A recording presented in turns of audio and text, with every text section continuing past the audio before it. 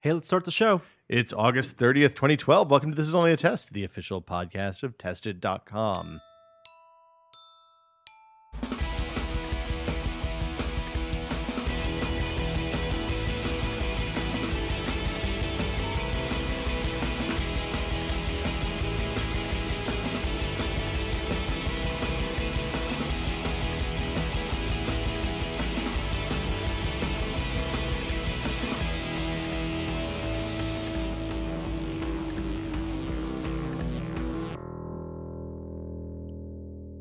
I'm Will Smith.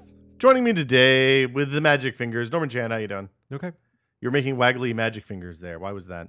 Fake piano for the music. Oh, you were piano playing?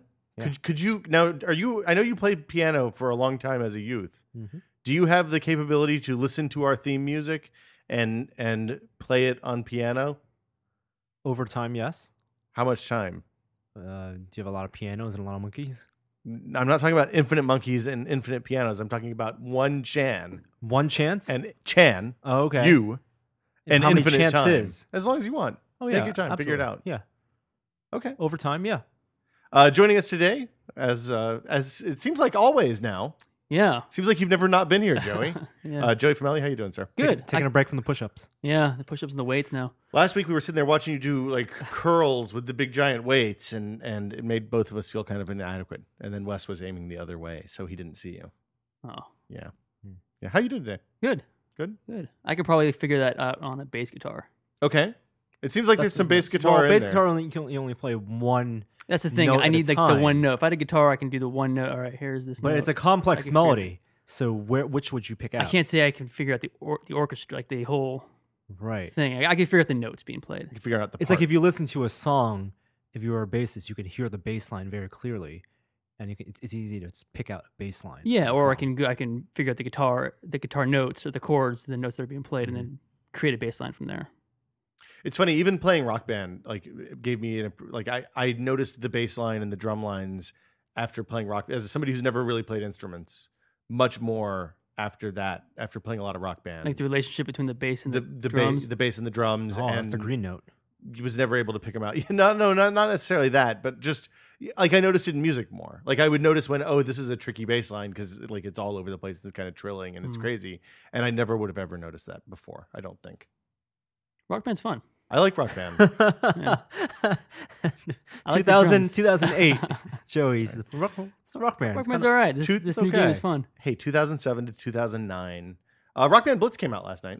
It's completely off topic, but Eric Pope sent me a code for that the other day, so I've been playing that for the last few nights, and it is awesome.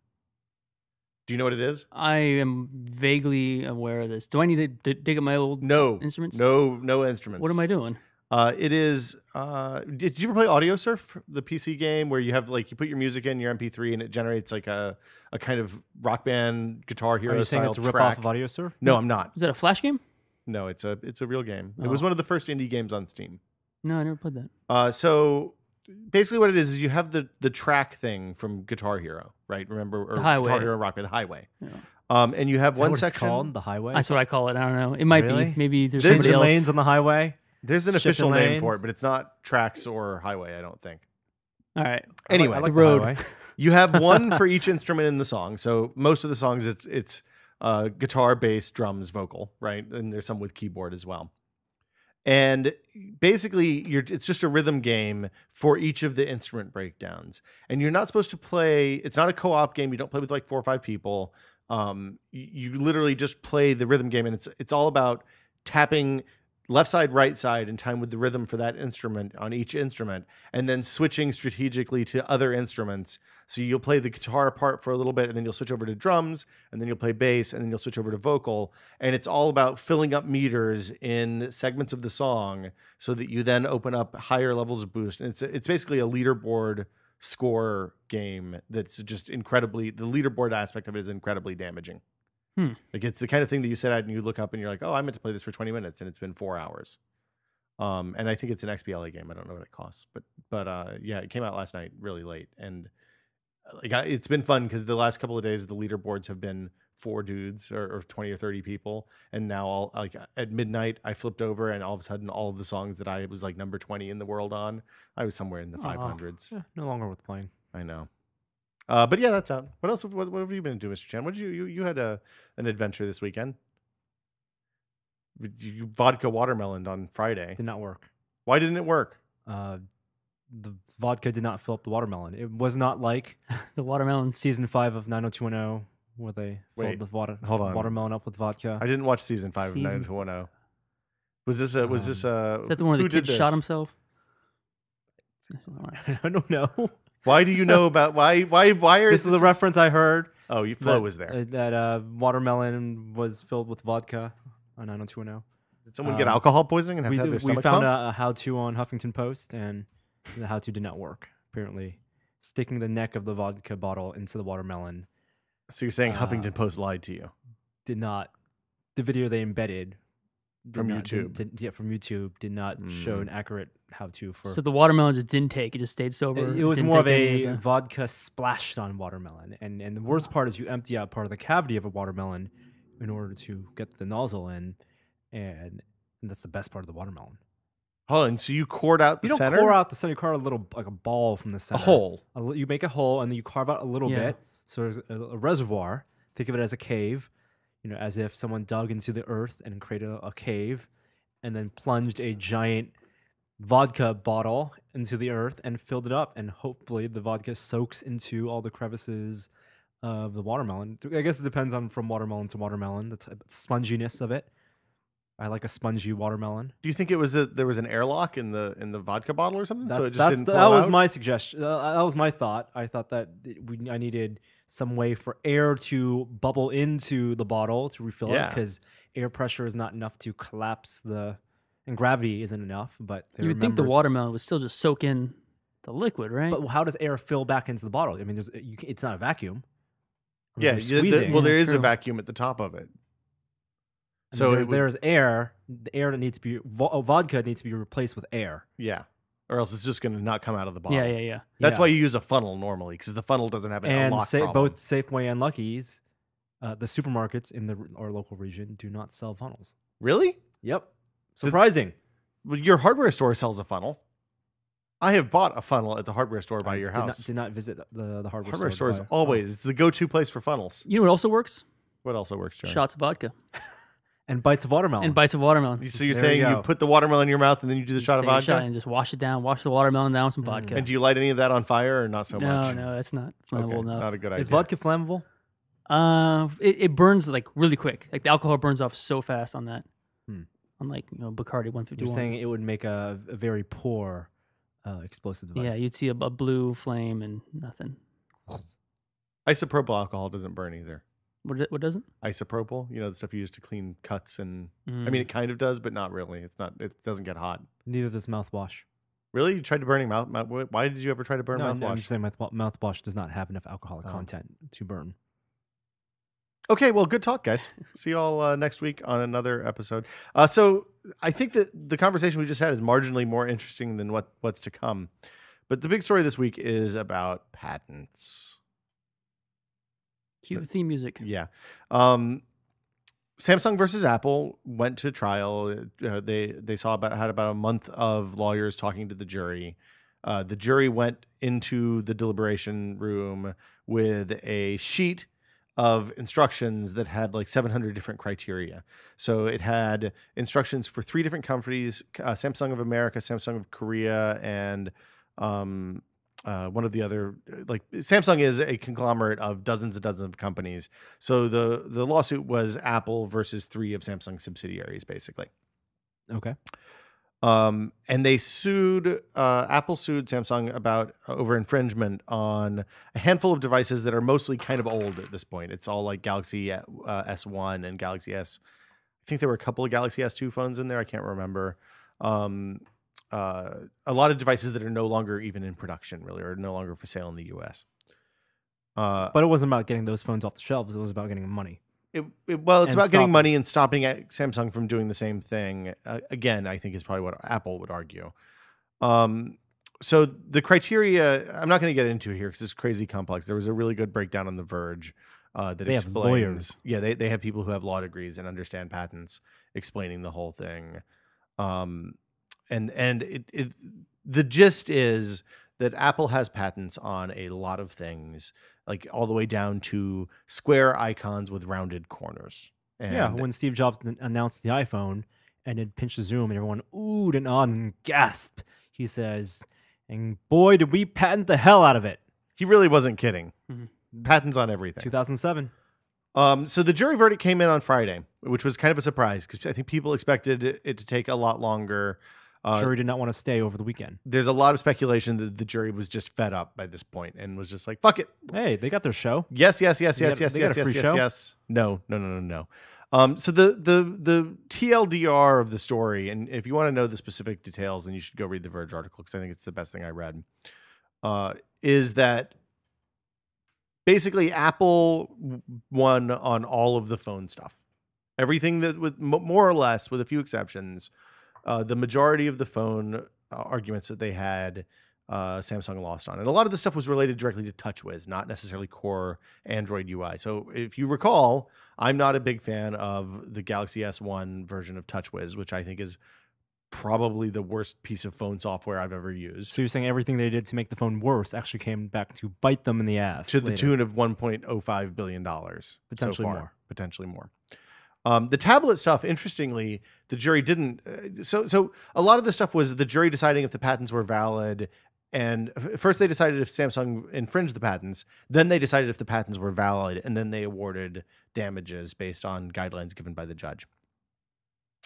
They decided that most of the infringement was valid. They decided that most of the patents were valid, and then they applied to and multiplied out to get $1.05 billion in damages, basically. Although, like Norm said, Apple is coming back and saying, "Hey, we want triple damages," which is there's a lot of legal stuff going on.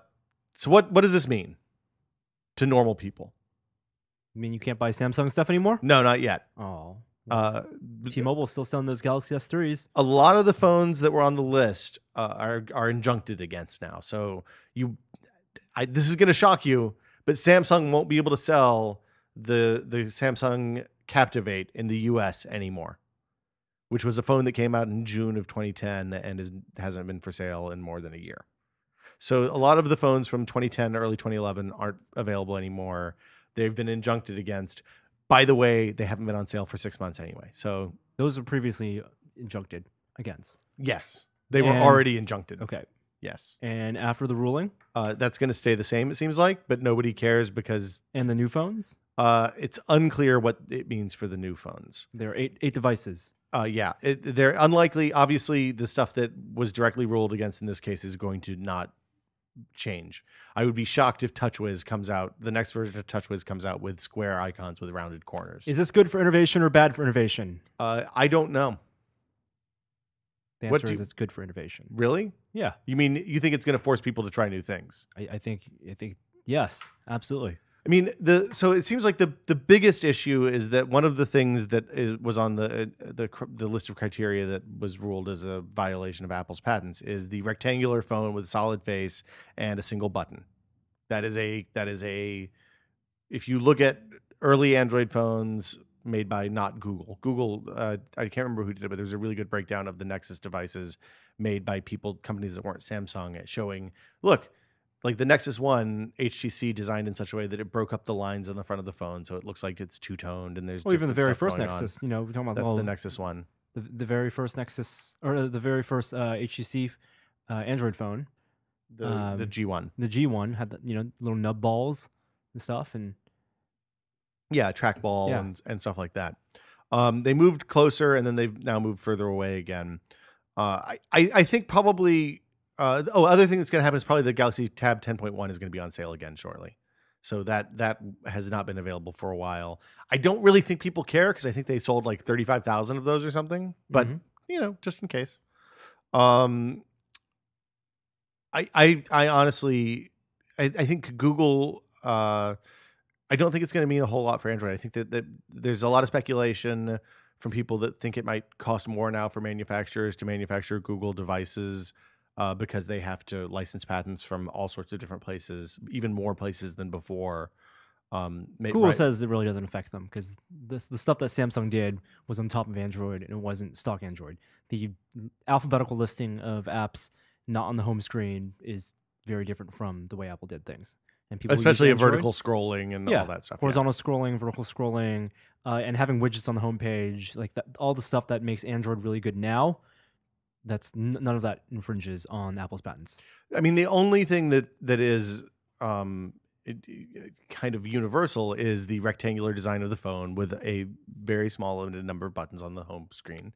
Now, Android doesn't have any physical buttons on the front. It's all, I mean, for the most part, it's all soft buttons built into the screen, into the capacitive touch screen. So, Are most of these things that they violate are they as pedantic as softened edges and rounded stuff? I mean, is it? Yep. So it's not. It doesn't sound like Intangibles.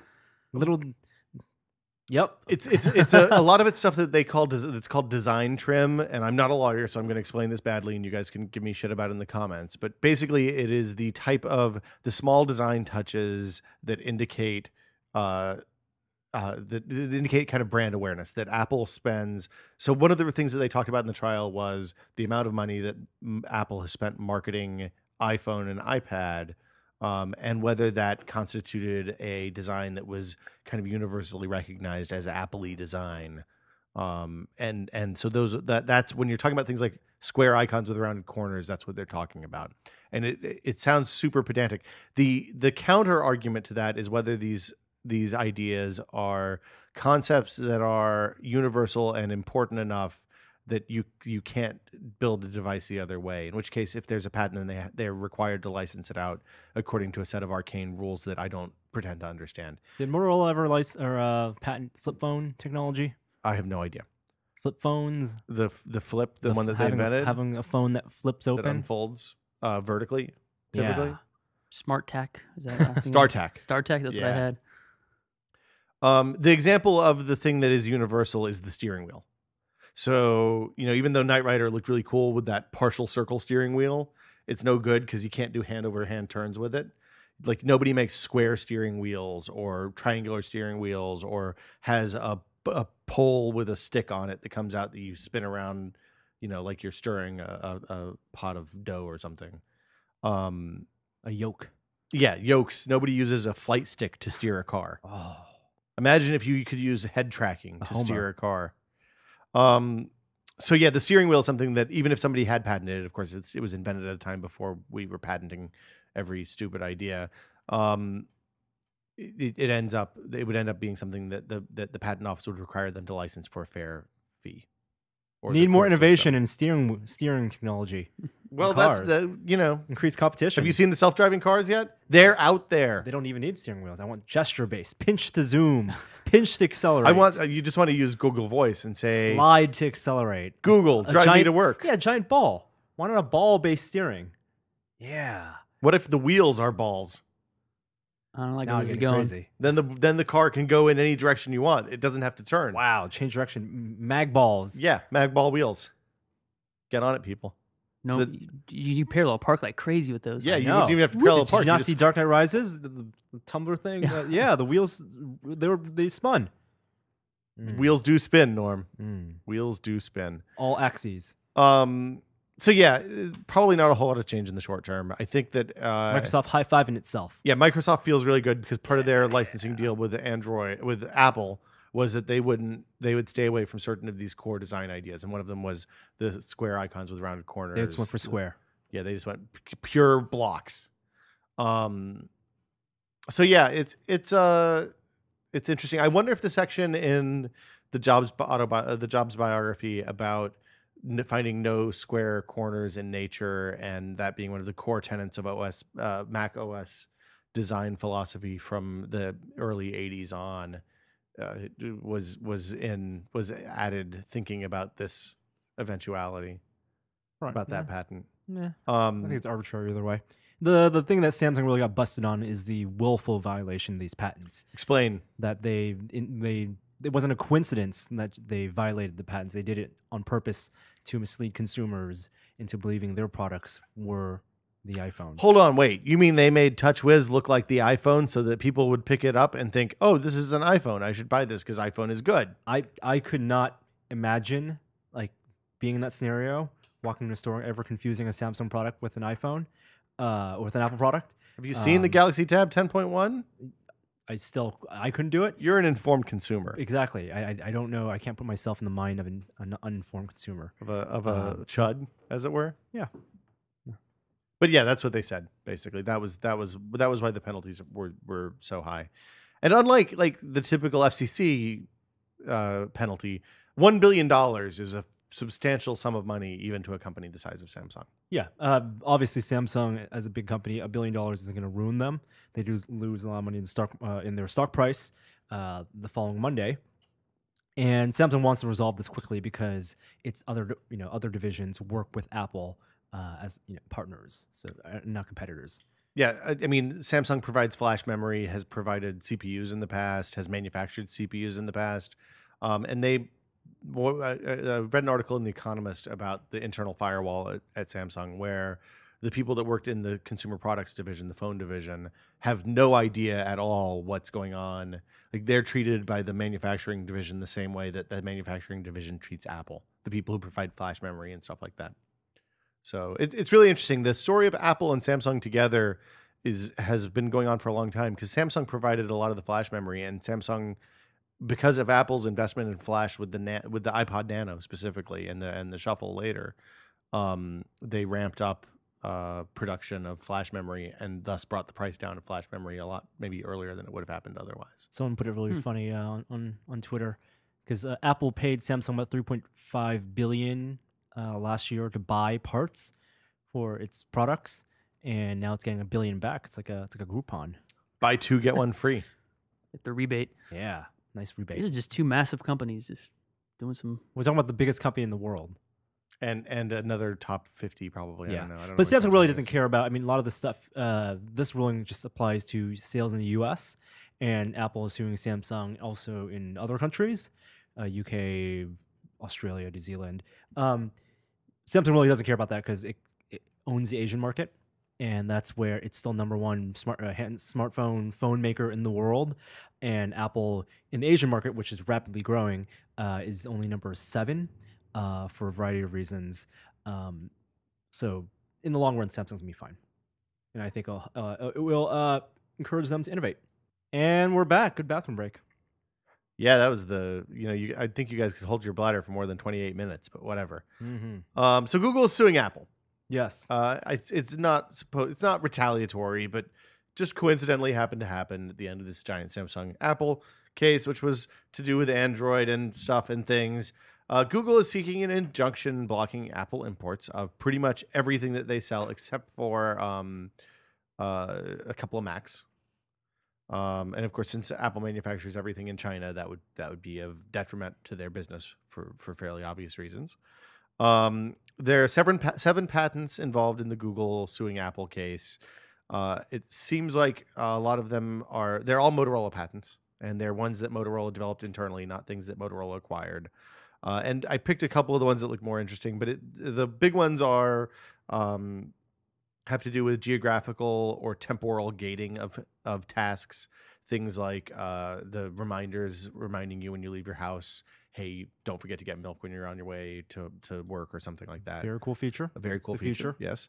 Notification control and filtering. So I would assume that this would be infringing all the way back to the beginning of the notification manager in iOS, which means anytime you go into that thing, and instead of having you have a big long list of all the apps that have notifications, you can control them on an app by app basis. And something I thought would actually be useful in iOS 5, and I actually never use it at all. Really? On the iPhone or the iPad.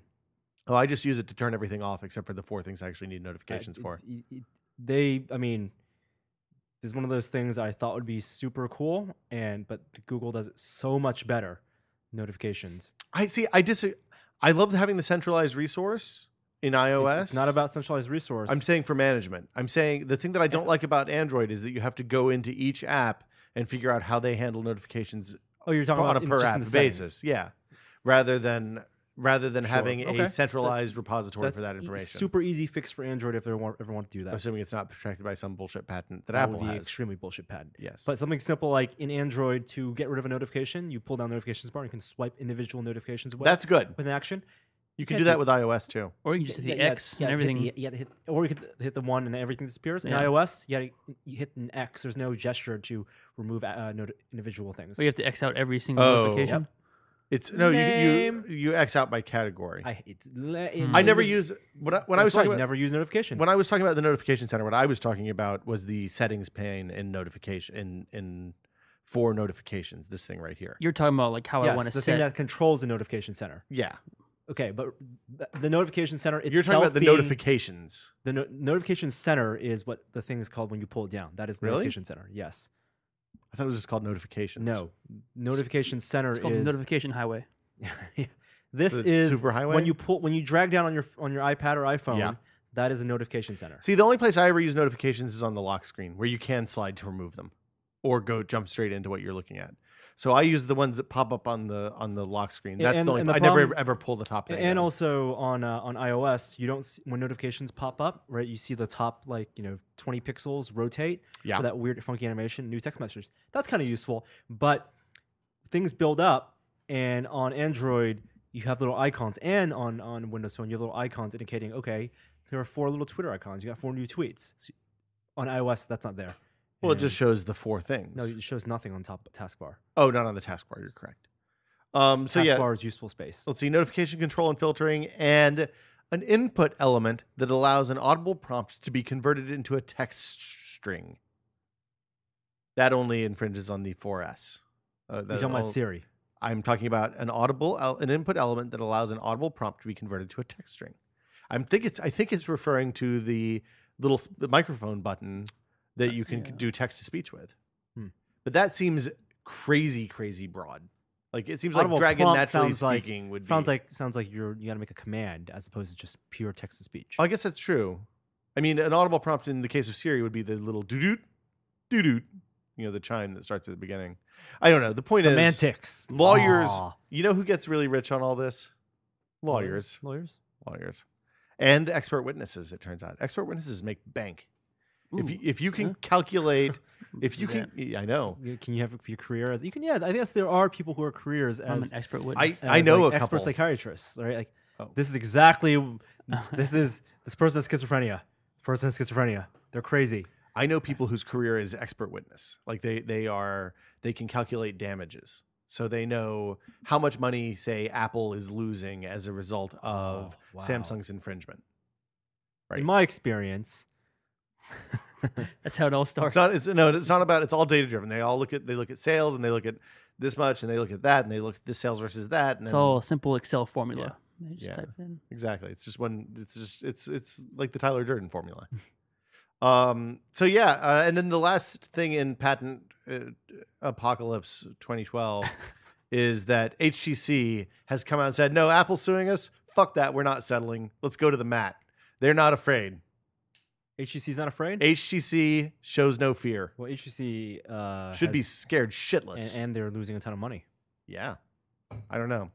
I think that's pretty lame. HTC, the company that spent $40 million investing in OnLive. Hey, what a perfect segue into talking about OnLive laying all of their employees off, transferring the company and the IP to a third party company, and then hiring back like 20 or 30 people, maybe 60 people of the 300 that used to work there. So OnLive still up. The service OnLive, we've talked about it a lot in the past. OnLive, which in 2008 launched at GDC. I actually took a meeting with Steve Perlman and I guess their PR person Tiffany Spencer back when they were not OnLive. I guess right before they launched, they were in their incubator. Before they announced the name. Before they were at a tech incubator in San Francisco working on the compression technology to show that this worked. And we all got a sense that we knew this could be super cool as long as the business model is right. And the business model was never right. They fucked up the business model over and over again. Because, I mean, the big problem I had with the service when they launched was that they charged a fairly high monthly fee, like $10 or $12 a month, MMO level monthly fee, at a time when people were already tired of paying MMO monthly fees. And then that was just to use the service. Let's take a step back and talk about what the service does. This is a good point. OnLive was the streaming video game service where instead of having a high-end PC or buying an Xbox, spending $300 on an Xbox, you could through your computer, the web browser, or software on your computer, or a $100 dedicated micro console, stream full video games just over your broadband connection. And their claim was that based on the average, they showed a ton of statistics on broadband penetration in the U.S., what the average bit rates, average pings were. They built these data centers. No, they tapped into existing data centers. Yeah, they rented data centers, invested in data centers. They bought a lot of space in data centers to run their software, to basically say, okay, you don't need a $2,000 gaming PC. You can have any computer you want, whether it's a MacBook Air, an iPad, a Ultrabook, even a netbook or an iPhone, and play something like Unreal Tournament 3. You can play Crysis, which they demoed a lot, and a bunch of other PC games. And all the heavy lifting is done on their side? All the heavy lifting, all the lifting server-side rendering is done on the server, and it would just stream the video. But they think that based on your latency, because they had data centers all over the country, they had 7 or 8 data centers, the latency wouldn't be bad enough that you couldn't play. You could still play. Like it would be responsive enough that a signal from a controller in your hand will go to the micro console, go to your router, go to their data center, process, and come back to the TV screen as compressed 720p video, and it'd be just like playing the game in real time, even on a Twitch-based shooter. So how did it work, Norm? The latency wasn't the problem. I thought the latency was the problem. No, the latency wasn't the problem. It was compression was the problem. I thought both latency and compression were the problem. I playing a game like Crysis was fine. So shooters were fine in my experience. Anything that was fast, like racers and things like playing Need for Speed, was hard to play. You would constantly feel like your TV. It was like when you would play Rock Band and you hadn't calibrated your TV right, so the notes were coming a third of a second behind. You could not play Rock Band on this. Right. You couldn't play a fighting game. Would require less than 50 milliseconds of latency. You could not do on this. Right. And there was some video compression, obviously, and it was based on your broadband connection, relying on your broadband connection. So if someone started downloading a huge movie or something on your network, then the service could possibly be interrupted. But there was a lot of really cool potential data technology behind that with their interface, because everything was video. So they could have software on their side, and basically they could show you like a wall of every single game being played on their service at once. Yeah. All the videos recorded, so it's all video. So you could do playback, you record clips. And so they thought that was enough to charge you a monthly subscription service for all this benefit. And they gave free demos, free time-limited demos of stuff as well. And free time, and no downloading, 2 gigs, 3 gigs for a game demo. You get to play, it'd be time-based game demos, running using server time. Yep. But they would still sell you the games at full prices. So, for example, you could buy a game like Homefront or Batman Arkham City for $50, $60.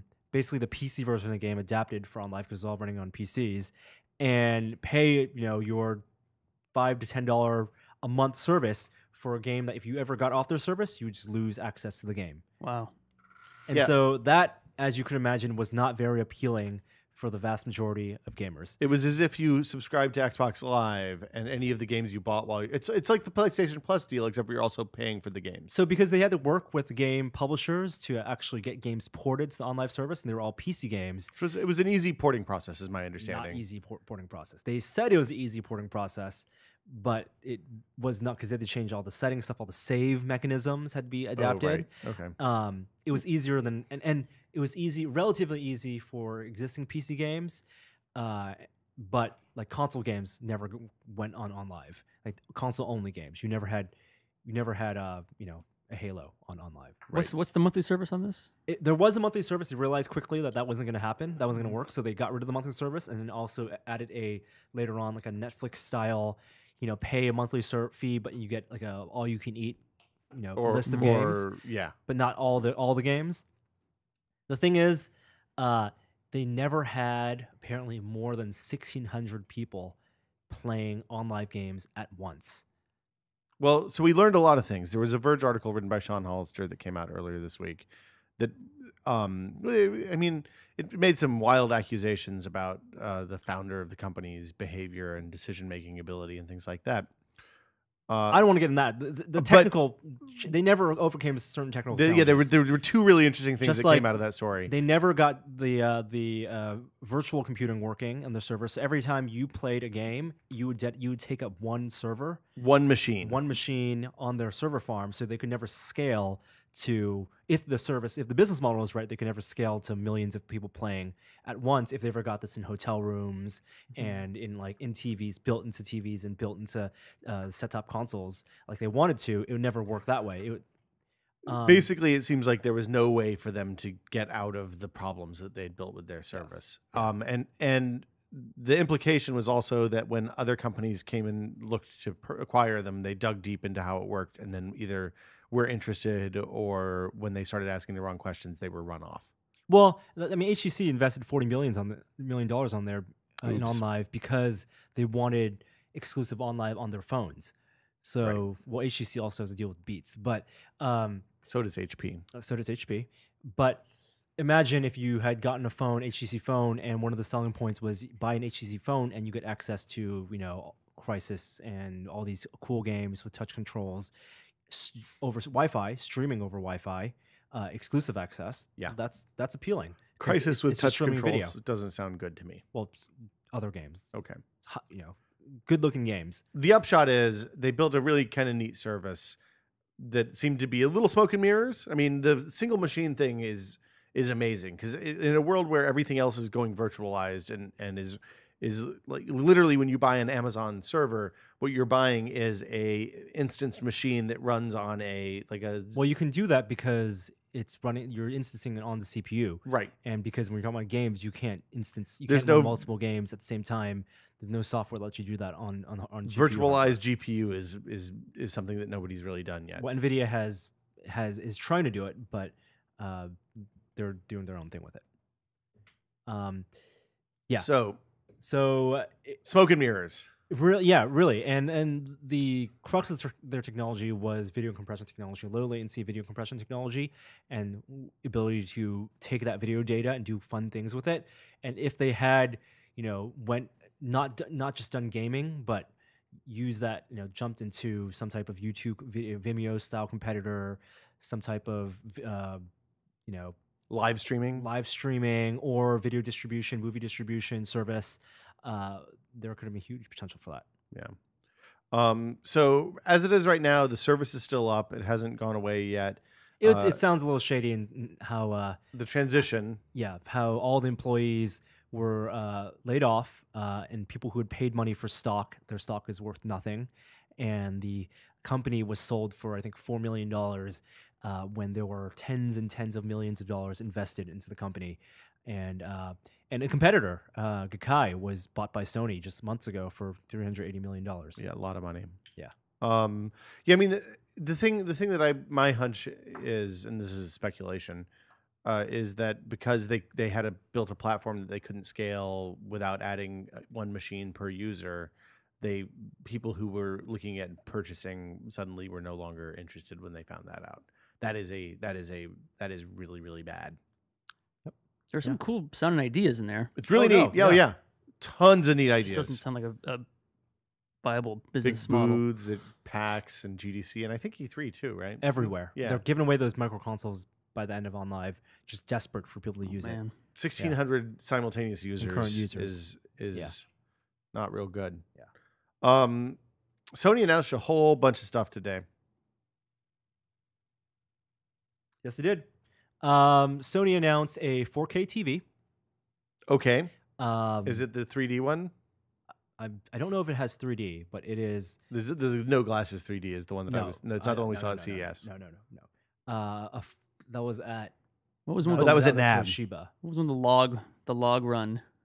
Oh, that's that was Sharp. Sharp. That's an that 8K. Was an 8K TV. Oh, that's right. That's a little further in the future. That was a TV with 16 HDMI cables plugged in for one image, and there's only one camera in the world that shoots in 8K. There's probably more than that now. Maybe 2 cameras in the world that shoot in 8K, and they're all in Japan. Couldn't you take like 8 Reds and make that work?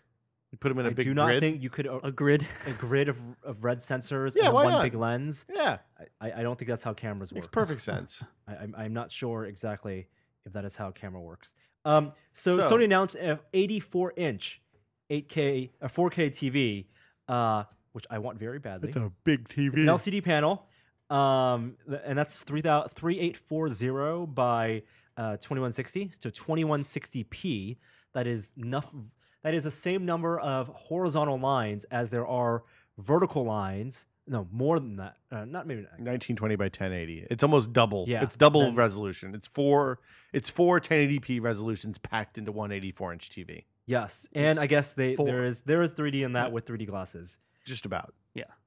But they demoed that, and there's no pricing or availability yet. It will be on sale later this year in North America. 10 grand. That's my guess. Select retail locations later this Oh, wait, year. no, Sony. 15 grand.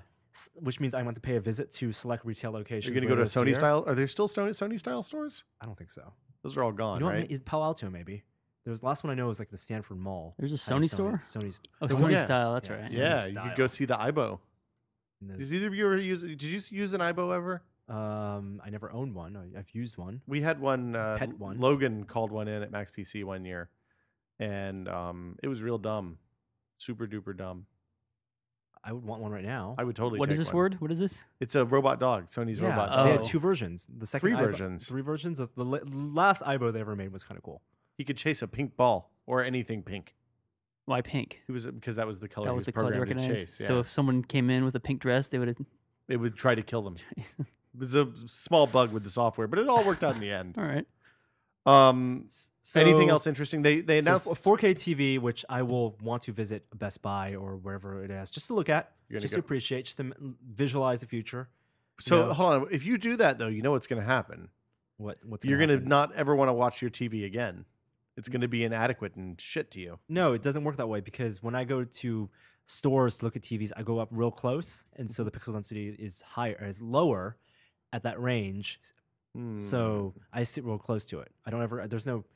Yeah, it'll be fine. I'm pretty happy Okay, with my TV. you're comfortable. Less interesting. They announced a new tablet S with Android Tier 3 tablets, huh? Android tablet, running Android 4.0. Really? Yeah, Ice cream sandwich? Yeah, You? not super interested in that. How big? we know? Capacity? No. How big a screen is it? 7-inch or 10-inch? I think it's 10-inch. You. And W. yeah. Two things that are kind of interesting. One is they have now a GoPro competitor. So An action camera. it's actually called the Action Cam. What is it? I haven't heard about this. Is it Yeah, Sony? just now today. And it actually looks a lot like the Contour camera we saw at NAB. That So Contour is the one that looks more like tubular. yeah, it's just like a It looks like a the old- cylinder with a what is that shape? I It guess looks like the original Apple Firewire cam. It looks like the Predator's gun. yes, but what is that? It's got to be a name for Cylinder? that shape. No, it's a cylinder, a long cylinder. If you stretch out Oblong a cylinder, An ovoid?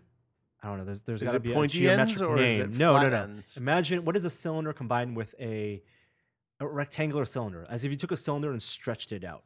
But I think a cylinder is like a Right, but if you stretch the circle, so it's not a circle, but so it's an like an elliptical Oh, an oval cylinder. an oval cylinder. Oh, Elliptic- cylinders are ovals. Elliptical cylinder. It's an action cam, which is cheaper than the GoPro, $200 as opposed to the $250 to $300 that GoPros go for now. okay. And it's very comparable. You got 1080p. It goes up to 120 FPS at 720p. HDMI out. Comes with a waterproof casing. What is the frame? What can it do frame rate wise? I think it does 1080p at 60, Okay. and it'll go down to 720p 30 at 120. I think. It will do 120. I mean, 120 FPS at 720p for the high speed stuff. Okay. Slow motion stuff. So it's basically the same thing the GoPro does. pretty much, except the GoPro. You know, GoPro always looks weird. It's lighter than the GoPro. Okay. GoPro is a weird shape because It's square. it's a Box. it's a boxy shape, and it's boxy because they want you to buy accessories like you can buy the LCD to put in the back or the Wi-Fi backpack to put in the back. Well, it's and made all the cases for too. accessories and casing, It's of like course. semi-modular. Yeah. These are less modular. Like the Contour is not very modular, and the Sony one isn't that modular. There are two models of Sony. One has Wi-Fi, one doesn't. The Wi-Fi one will let you download an app and control it like the Wi-Fi backpack does. For the GoPro, it's $70 more.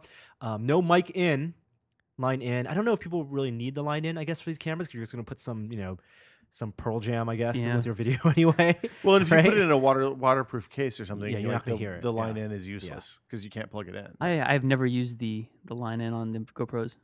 It's useful if you want to like live stream because you have HDMI out, and then if you want to attach to a mic. I don't know. Oh, that's a good point. I would. You mean If you want to record, so like if we took narrate. out this, if we took If we the pipe out the on this mix. mixer into a quarter jack? Terrible idea. No, I guess not live stream, but if you wanted to narrate your videos Hi, I'm Will from and Tested. have really good narration, like you could lob up. But you would do that all. Yeah, I mean, I Right, guess as in a real- in as like real a portable microphone. Yeah, if you want, like, if you are snowboarding and you are saying, "Oh my God, this is so cool," or narrating where you're going. You want to put narration over your Nickelback? Exactly. I want to just play you could do that Nickelback over my Nickelback. while recording the video. I- I guess there are uses. Yes. I Yeah. used the HDMI out with the 3D camera for what it's worth. There is HDMI out on this. With I mean, not with the third person. There is a camera. mini HDMI. There is mini HDMI out, uses mini SD cards, and the pricing I think is the best thing about this is $200. So these kind of action cameras, So it's are $100 getting, off the GoPro. way more affordable. We should do some side by sides. Yeah, we can do that. Yeah, Right, some that's a good Contour, idea. GoPro, and Sony Action Cam. That's coming out later this month in September. When is it? Okay. And the most exciting thing from Sony today. You mean next month? It's August still. Oh, it is. Later in August. The most exciting thing is the upgrade to the Sony NEX5N, which is the Sony NEX5R. Now, if anyone was looking to get a mirrorless camera in the next 2 months, this is one potentially to look at. Did I make a bad mistake buying a 5N in June? Did you get use out of it? I love my 5N. Did you get $100 worth of use, extra $100 worth of Well, I use out couldn't of buy it? the C3 when I bought the 5N. So Like neither the C3 If nor you the love it, then F3. there's no reason. Then you didn't make a bad choice. What's the So- upgrade? What does it do? Yeah. What's So, the camera? like I have the C3, NEX C3, which came out last August, and I love that. Super tiny. The 5N came out at the same time, and the big difference between the 5N and the C3 was the 5N did 1080p video recording and also had a touchscreen for touch to focus. Neither of which I use the 1080p sometimes. The touch to focus I never use because it's always easier to do the ring focus. And then this year, Sony changed the C3 to the F3, which we did a review of, and that one was a little bigger, had the flip up screen, also did 1080p video, and also had the built-in flash, which I thought was stupid, not useful. The 5R replaces the 5N, but adds 3 things that make it actually a really cool upgrade. One, they added a manual control dial on the top, a rotating dial. Oh, so there's two Two dials now. in the back. Oh. Previously, the C3 and the 5N and the F3 have like that ring in the back where you do the settings on. Usually, if you're in aperture mode, that sets your iris, right, your f value, or if you're in shutter priority, that sets your shutter. So it's your fine-tuned control. But So you can have you to do get- both at the same time now? So now you have 2 dials. But so on the old camera, you have to go into like a digital menu, right? No, in the old camera, if you want to change ISO exposure, you click a shortcut and then you still rotate the dial. Right. So for now example, you have 2 dials. But is the dial like on like older style cameras where it actually has clicks? the There's no clicks? clicks, Okay, no. so it It still is- goes it into is- the there digital are clicks menu. on there are clicks on And the then the dials in the new 5R, the new top dial, is the same style of dial in the NEX7, which had 2 dials on top, and they are non-clicky. They're just smooth Oh. dials because it's Ew. digital, and they're no hard stop. They just go all the way around.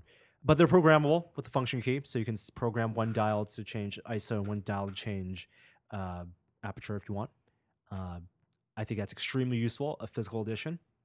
The second thing they added was they changed the sensor. So even though it's still a 16 megapixel sensor, they added phase detection autofocus. So in all of Sony's previous mirrorless cameras and many other mirrorless cameras, it's all contrast-based autofocus, which means the camera kind of refocuses real fast. You know, when you hold the camera shutter button halfway down before you get the green beep beeps and the focus points, it kind of like moves back and forth a little bit. Yeah. Like the focus moves back and forth. That's because it's taking images and then processing it and then trying to find the edges of the image to find the edge effect. So that's why you have the peaking, right? The peaking outlines.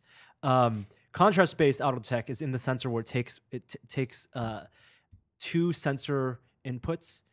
So you hit light from 2 slightly different angles through the lens, so they're slightly out of phase, and they compare those images to see what is in focus and what isn't. so it looks at like adjoining pixels on the sensor. Yes, it's no, it's within 1 pixel on the sensor. There, you can detect 2 different parts. So of there's the really lens. scary math involved. Here. Really scary math, but it's much faster than contrast detect. Autofocus. And the advantage of phase detect is that you can actually You're saying phase detect, right? it's phase detection, Okay. autofocus. The advantage of that is that you can do autofocus while shooting a video, and it's much faster for burst shooting. And this is new for Sony's mirrorless cameras. It's on like some of I think Olympus has it, and I want to say Fuji has it maybe on some of their mirrorless cameras. But it's something that's typically reserved for the higher end cameras. So this is actually really good. You get faster focus, which is good all around. And then also they added apps on app support with Wi-Fi. So the 5R has Wi-Fi built in. Ooh. And you can download Sony design apps. So there's no SDK out right now. But these apps are not mandatory at all. So if you wanted to go into the menu, there's a new shortcut that says applications. You click it, and then there are applications like, I'll help you take a time lapse. Here, here are your settings. Set your settings here. Click start. And then that's the time really lapse cool. will happen. Or bracketing, or if you want to do like photo filter stuff, they also have that. Can you write your own apps? You cannot write your own apps. Oh, so it's only Sony apps. It's only Sony apps for now. Does it run an OS or something? Does not run an OS. Does not run Android. Thankfully. Interesting. Both Nikon and Samsung had announced cameras in this past week that run Android, and I think that's stupid. Is it bigger like the It is F3? the same size as the 5N. Oh, nice. Okay. So that's good. Let's see. Samsung announced a ton of stuff too. I haven't had a chance to go down this list yet. The couple of things I noticed though were that the Galaxy Note 2 is coming by the end of this year, and it's going to be even bigger. 5.5 inches. That's crazy. 5.5 inches. Is that a phone or a tablet? It's phone, tablet. It's Galaxy Note. I don't understand. What kind of pockets do you have to fit a 5.5? Do you remember when we were at CES and I took that Galaxy Note off of the stand and the PR woman started completely freaking out because it had the wire attached to it, and I was trying to put it in my pocket and she started yelling. Mm-hmm. That was really it's uncomfortable. A tablet. It's not a phone. It's a tablet. But it has a phone in it, right? It's a small tablet with a stylus. They bumped up the processor 1.4 to 1.6 gigahertz. 2 gigs of RAM to 1 gig of RAM. Do you have to buy it from AT&T or Verizon? I don't think so. Oh, so it's no cellular modem now. No. There's definitely a cellular modem. I'm not sure who the partners are. It's not available in the U.S. It was very popular. The first Galaxy Note. Just to be clear, even though I kind of think it's dumb. The first a lot of Galaxy people Note, really like the first Galaxy Note. Yeah. You got some crazy hair there. People want the stylus Video to viewers take notes on their tablets. Yeah, Gina's really excited. She's wanted one since day one. So I just said no. This is just a tablet for writing things. It has a pen. It has a stylus. No carrier announcements yet, but they expect both HSPA Plus and LTE models. Okay, great, good news, everyone. A bunch of other Samsung stuff was announced. I'm not going to go down it. Oh, one last thing at the Sony talk. They said that they're backing away from the split screen tablets because people didn't like them. The folding tablet. Oh yeah, the DS. No tablet. surprise. Yeah, no thanks. Anything else from the Samsung thing you want to hit, Norm, before I move on? Not really. They announced that Galaxy phone or Galaxy camera. So it runs Android. It really looks like a point and shoot that has Android in the back, and it again has like some type of home screen. Do they do cameras in other markets and I just didn't know about it? Or is this their first point and shoot camera? Samsung? Yeah. No, of course they have tons of cameras. They do cameras? Yeah. Samsung has tons of cameras. I don't really pay attention to cameras. Is it mostly point and shoot, or is they have a mirrorless camera and yeah. Okay.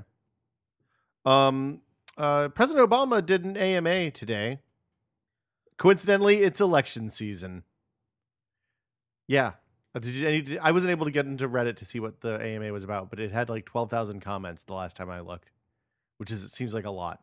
I don't think I had that many comments, but Anthony answered maybe a dozen questions at most, including who's his favorite basketball player? Who was his favorite basketball player? Michael Jordan. He's a Bulls fan. Wow. What does the White House beer taste like? 16,011 comments right now. What? He was 15,000 upvotes. That is a lot of upvotes. Yeah. Good karma, Dave. The worst thing was that his verification photo was just him sitting on a computer.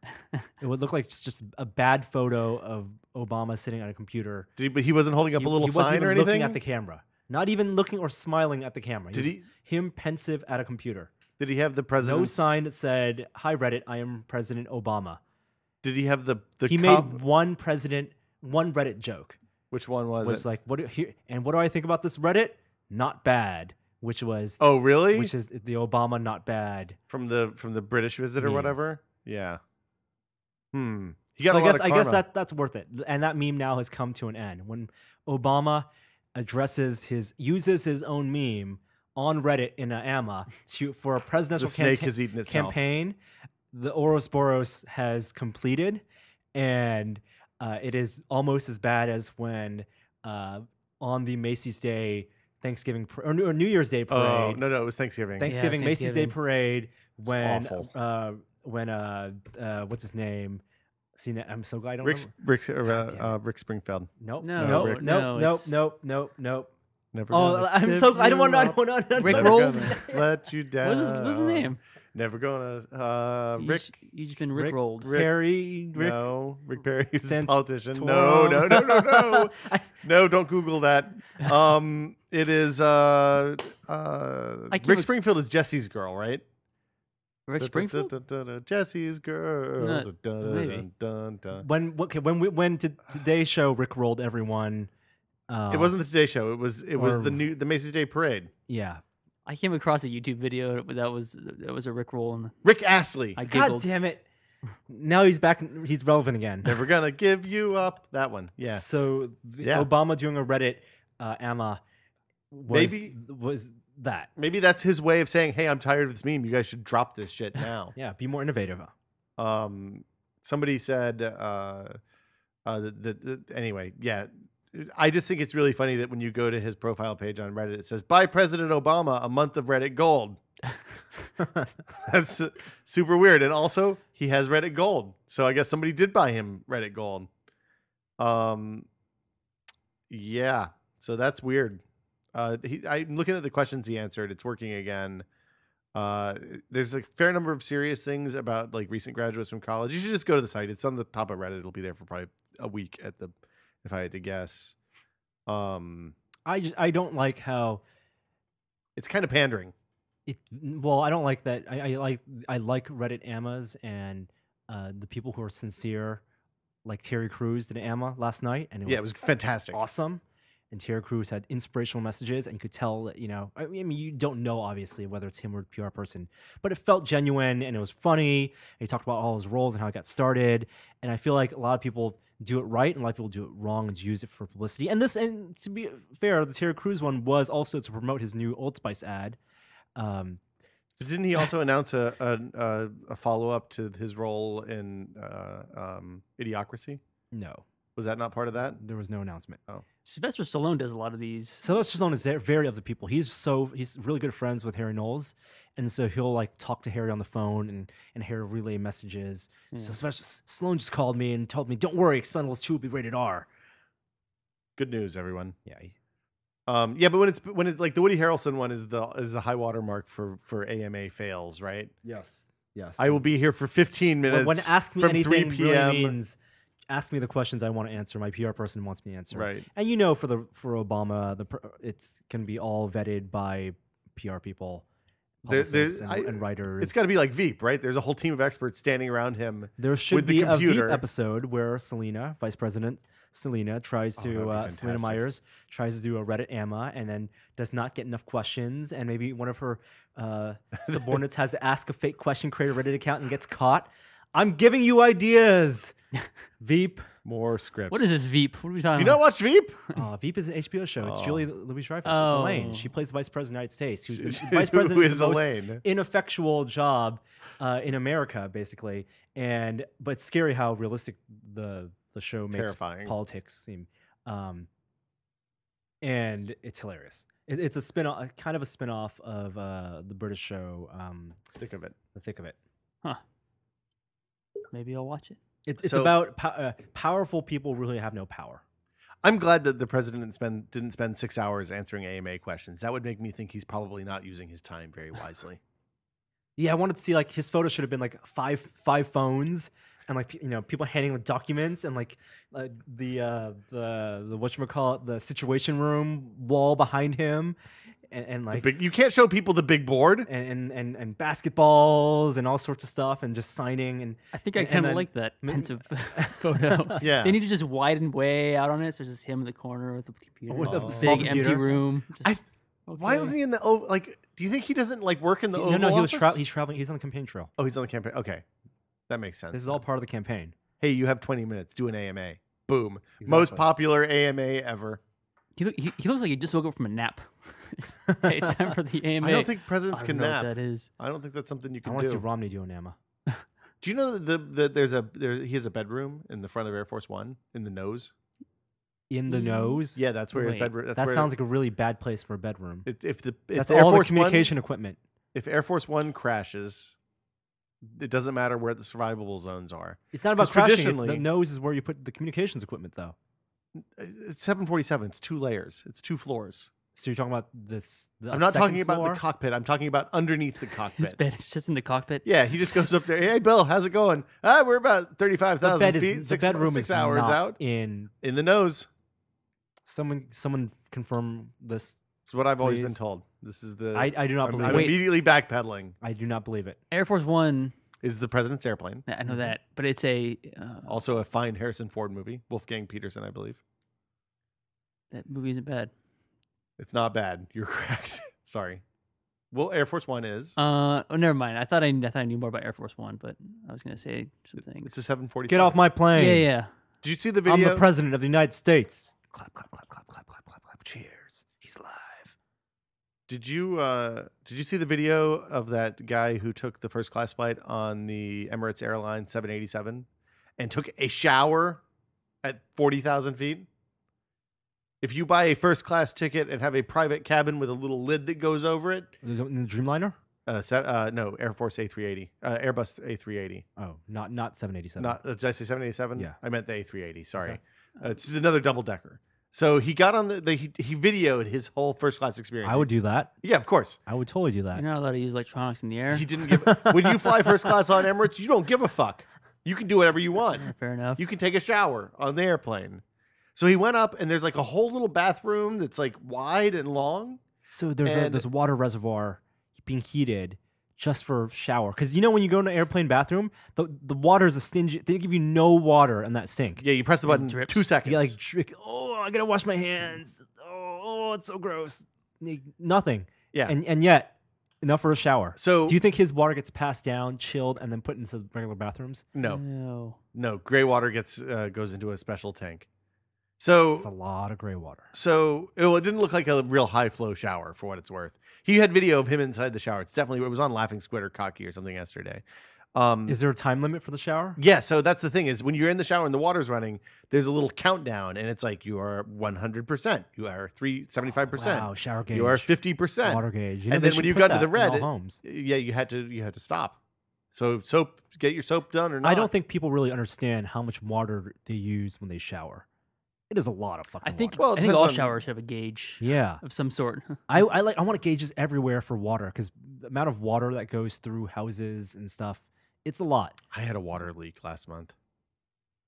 I opened the water bill and I was like, "What? Oh jeez. What? How much is your water bill? $450." Oh my God, it's more than my water bill, and 6 people live in my house. Yeah. Well, so there was a Wow. leak. They came and fixed it, but mistakes were made. But they took the money. They took it off. They didn't charge me for the sewer part of the water leak because water didn't go into How the they sewer. differentiate? What do you mean? Well, they don't measure sewer outflow. They just assume it's a certain percentage of the water you use. Oh, a certain percentage. Yeah. So, but they looked at what my normal bill was, and we're like, "No, you're cool. Here you go. Here's $100 back." Nice of them. That was nice. I thought, yeah. But you should watch that video. It's pretty cool. I didn't think it was like right to put on tested. It seemed weird to put on tested. Also, the guy is super, super lame. Is he douchey? What is He's pretty douchey. Yeah. I mean, he's the kind of dude that would take a first class flight and then How much did that flight cost? it was from Hong Kong to no, it's from I want to say it was from Thailand to Hong Kong. It was like a 3-hour flight. If you're gonna do that, you got to plan the flight so it's making the most out of your ability to shower. So you don't shower out of, Yeah, it was If you are a morning shower person, you want to take a flight where you shower. You're maybe like red red eye. eye, Take a red and eye then and a so you red- wake up and you take a shower and then get off the plane. That's great because the first thing I want to do when I get off the plane is take a shower. Yeah, hose 'Cause I feel off. gross on the plane. I think Lot I'd of still feel logistics. gross taking a airplane shower. So the towels. I mean, this was a flight that was short enough that the flight attendant was obviously annoyed that he was taking a shower on the plane. Because I'm sure it's a lot of work for the flight attendants too. oh yeah, is there cleanup? I'm sure somebody has to go and squeegee it off. Yeah, if you're paying that much money for an airplane ticket, you don't squeegee it yourself. But like the one of the flight attendants Was it tucked him in. glass doors or? He had a camera out and was holding it out at arm's length as he was showering, keeping it So out. it's a curtain or a glass door? Glass door on the shower, but Wow. the whole bathroom was like a closed. It was bigger than a cruise ship bathroom. If you've ever been on Wow. a cruise ship, it Those was are bigger pretty than that. small. It was bigger than a big cruise ship bathroom. Okay. Yeah, like in a fancy cabin.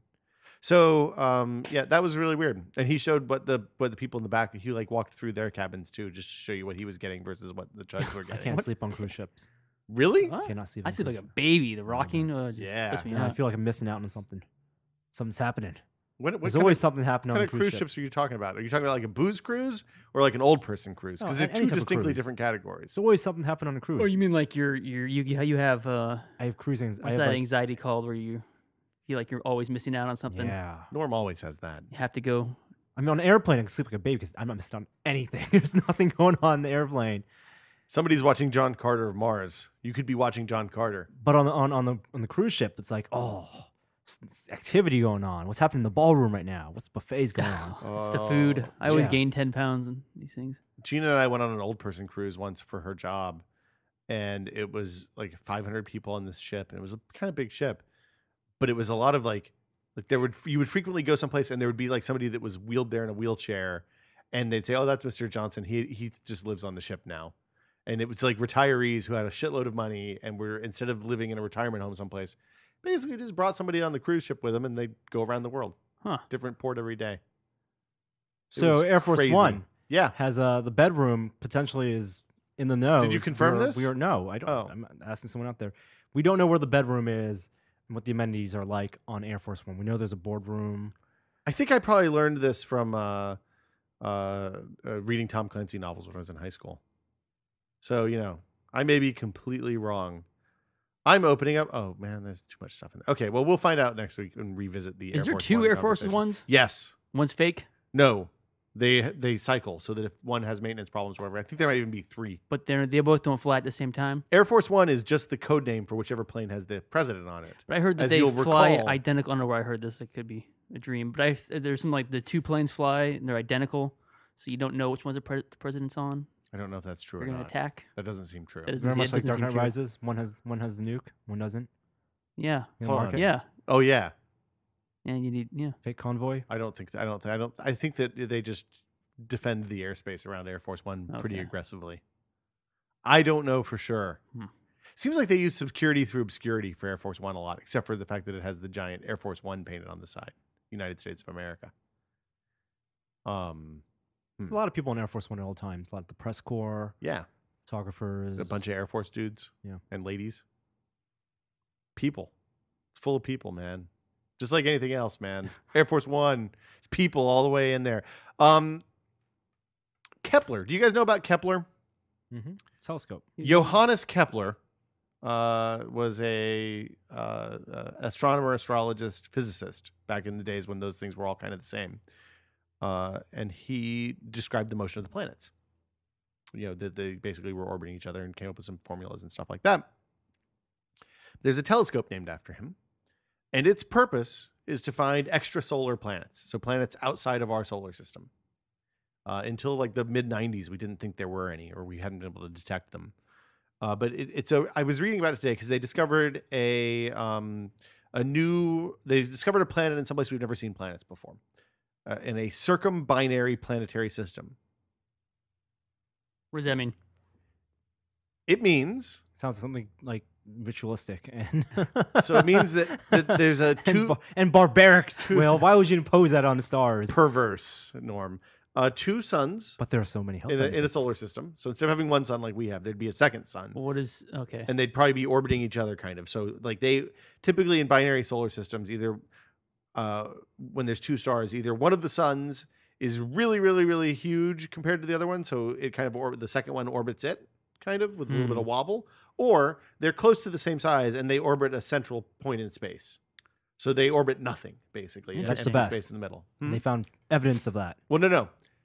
So then they found, we found a single planet orbiting a binary solar system before. So that means one planet. Then usually they're really large gas giants, kind of far away from the sun, incapable of supporting the kind of life that we understand that exists here on Earth.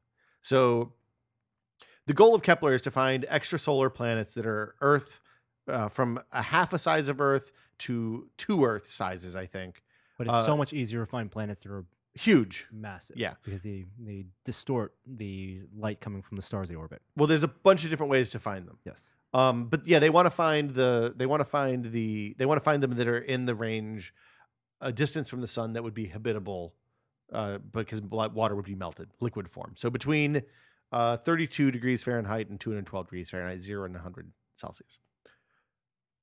They found a system now that has 2 planets orbiting a binary solar system. So it shows a circumbinary planetary system. What that means is that basically those kinds of solar systems can form accretion disks, which allow planets as we understand them to grow in a normal way, and the potential for Earth-like planets to be around those types of solar systems as those types of star systems as well is out there, which we didn't really know before. Basically, they want to find Tatooine. Tatooine is what they discovered, except for it's probably a gas giant. We don't know for sure. Maybe one is a gas giant, one's a giant ball of ice. I want to find a sand giant. I wish we had a sand giant. The way this thing works is really interesting. I'm writing it up. I was midway through writing it up when we started doing the podcast, so I'll probably post that tomorrow. But it's not a typical telescope. It looks like a normal telescope. The satellite, like a reflector with the light comes in one side, it reflects off a mirror in the back that's curved and focuses on a point in the center. That part's normal, but the thing that's weird is it just aims at one spot in space, and it's relatively wide field, and it's looking at the same 100,000 or so stars over the entire life of this particular satellite's existence, and it's looking for tiny differences in brightness that will indicate planets going across between that sun and us. Oh, wow. Yeah, it's crazy. Because the way they typically done this was using gravitational lensing or something like that to kind of see wobble or weird gravitational anomalies. And this is a whole new thing that I didn't really pay attention to. So they're just waiting for one little pixel to blacken out and then come back. It's not even blacking out. It's just get slightly dimmer. So the pixels, the sensors on the there's a massive array of sensors inside the telescope, and each of the sensors is relatively dense.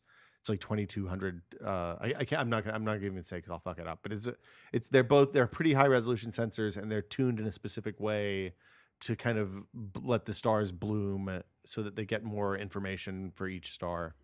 And it's in an orbit that's behind the Earth, so it's not orbiting Earth. It's orbiting the sun, kind of behind us, further back in our orbit. And it just stays in the same place, aimed at the same thing all the time, or it stays in the same orientation, aimed at the same place all the time. It's really neat.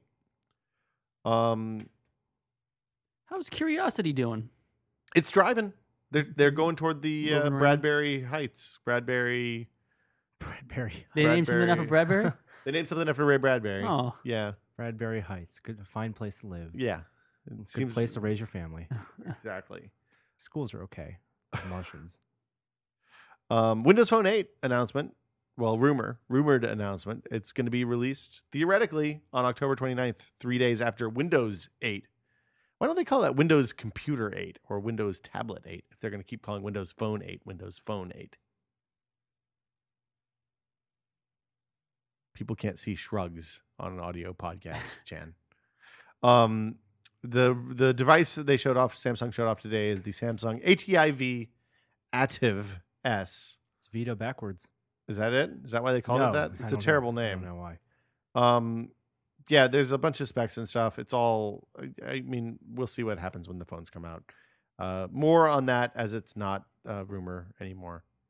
But yeah, shaping up to be an exciting fall. But it's by modern Android standards. We all know that this doesn't really matter when you're comparing across OSs. It's a dual core phone. The phone Samsung announced is dual core, Super HD AMOLED screen. you know, a pretty standard hardware for mid last year. We in the are Android life definitely reaching a critical mass for an inflection point for where phone technology matters. The hardware matters. Like, You think it does? or Oh, doesn't you matter think it anymore. doesn't? Yeah. Yeah. I mean, I would argue that we've been there for a little while. No, I think we can use like I think at 1 gig of RAM and at whatever a gigahertz processor, 1.5 gigahertz processor, we're fine. It's amazing It's because all bad battery life. it took 20 years to reach that point with PCs, and now we're 3 years. 3 years into smartphones. So yeah, Well, 5 years into smartphones, but really 3 years. Or, I mean, if you look, 2007. 3G was the real. Anyway, it doesn't matter. Bill Nye the Science Guy says that denying evolution is bad for America. I posted a video about this on Friday. It was very controversial, and there was I just wanted to say I was really proud of everybody because I thought it was for a highly charged political topic. People handled themselves very Bill Nye responsibly united in the everyone. comments. No, Bill Nye didn't unite everyone. That is definitely not true. He just encouraged some good dialogue, some good discussion. I looked at the comments for this video on other sites, and I was really proud of our community. So whether you agree or disagree with Bill Nye, I personally think that he is right, that denying science is a bad idea for youth in America. But yeah, I think it was you guys were very good. I'm proud of you. So yeah. Nerdy Derby, unless anybody has anything to add. I think I heard this interview, or there was an interview on, I guess it was both on Fresh Air and on Say it right. Fresh Air. Thank you. And on Talk on the Nation last week with a neurocognitive scientist who wrote a book about the brain and the just like consciousness and stuff. And always the interviews with those guys always boil down to, are you like Descartes, or are you do you believe, are you an atheist, and Free will or determinism? And, what are your thoughts on creationism and stuff like that?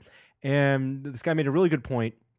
I forget his name. It's that the point of science is just you should not dismiss anything, and there's no such thing as scientific fact. There's only the current best scientific theory, and everything is theory until it is disproven. And there is the best theory with lots of evidence supporting it, but it does not mean that later on that can be refuted. And scientists should always strive to be open-minded and explore options. I mean, what's this guy, Francis Crick, the DNA guy? Yeah. He as biologists speculated on the idea that maybe human life was seeded by asteroids, could possibly, and entertained that idea and investigated it, and was laughed almost out of his that business. Well, there's a long history of scientists whose ideas were unpopular, went against the common wisdom for the time, that were run out of town on rails. I mean, Galileo, and starting with Galileo, I mean, it's that's not an uncommon banned from a city.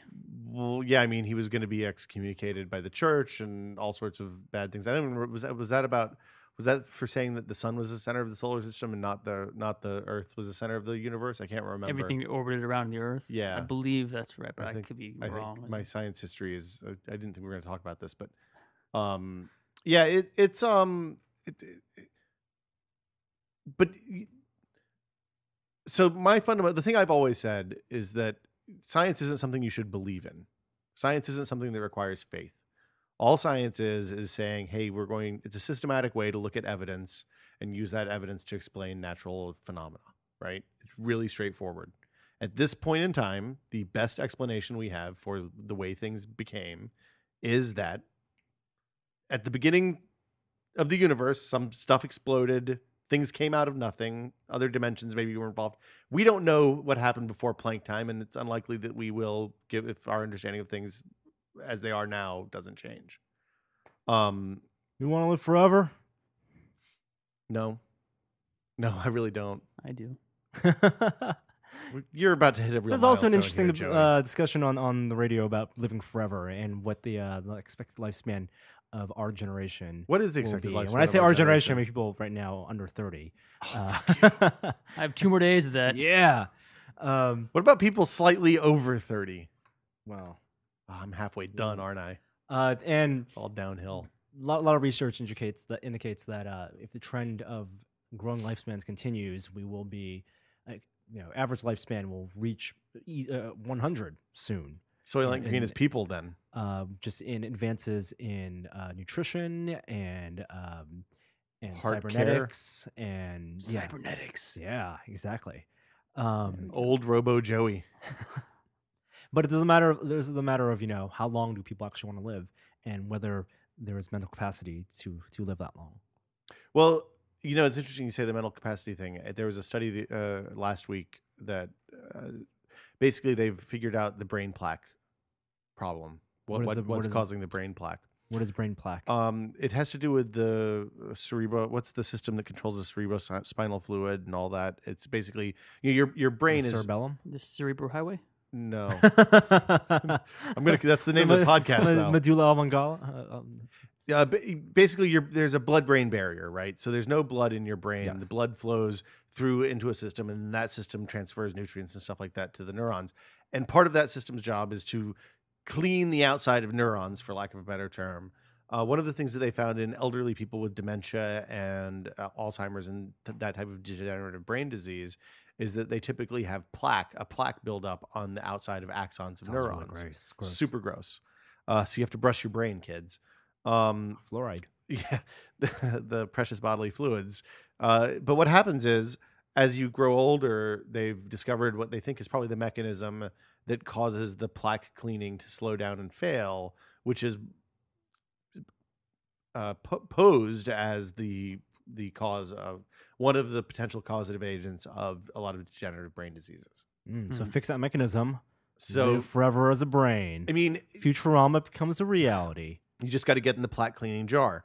The problem with a lot of this stuff is we're talking about incredibly complex systems, biological systems, and it's stuff that we don't really understand fully at all. So you should always hesitate to believe when people say, "Oh yeah, there's one causative agent, one easy solution." You want to freeze yourself for something like that? No, I mean whatever.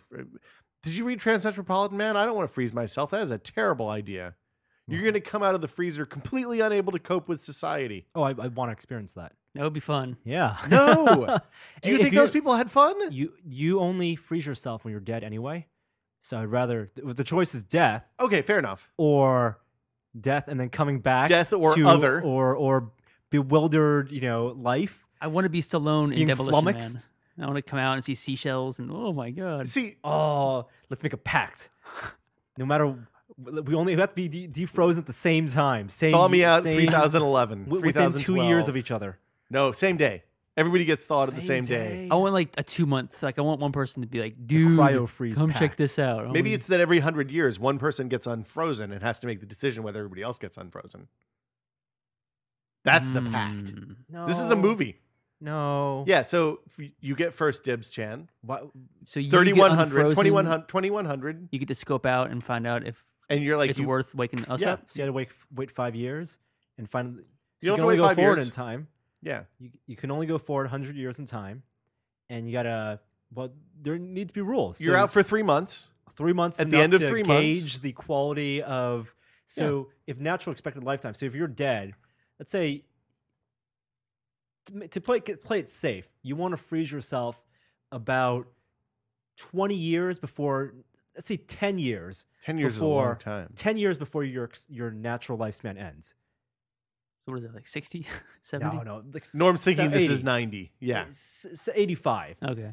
You want to give yourself a good 10 years You want of fun. to freeze before senescence, but after you've done everything you want to do. Sure. So let's say you have an extra 20 years of active life in whatever perfect future that you end up staying unfrozen in.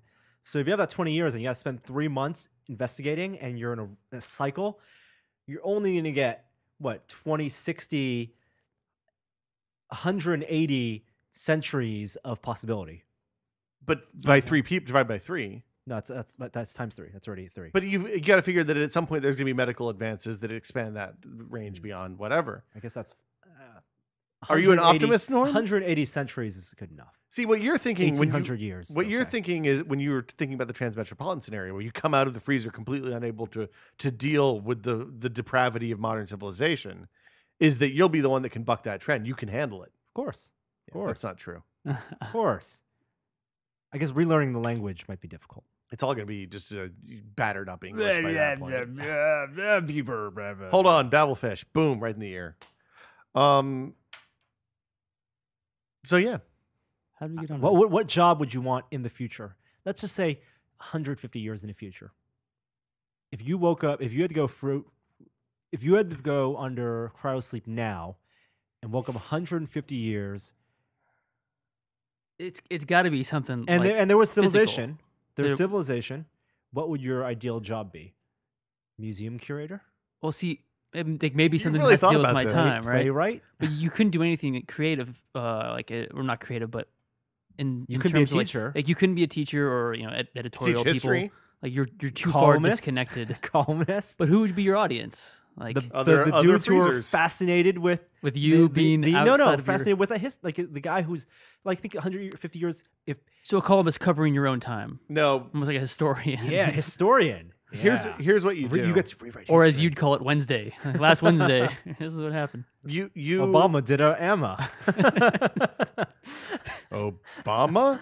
You look at all the art that's been lost and then just recreate it as best you can. No, but you have to have skill for that. It's not how that works. I bet you could probably jam. I mean, You'd do interpret a Campbell soup can. You would be a fact checker for movies, for their movies. Oh, like the yeah. science expert? yeah, they like call that him? T-shirt is really wrong. Yeah. That band. It was called the National, not the Republic. Nobody would be wearing a Linkin Park T-shirt in 1980. Yeah, come on, guys. Get it right. You'd be you just go to movies all day. Gag me with a Yes. spoon. Go to historical movies all day. Watch documentaries all day. Oh, that'd be Be horrible. Ken Burns, yeah. You see, yeah. Or expert witness. 21st century expert witness. Sure.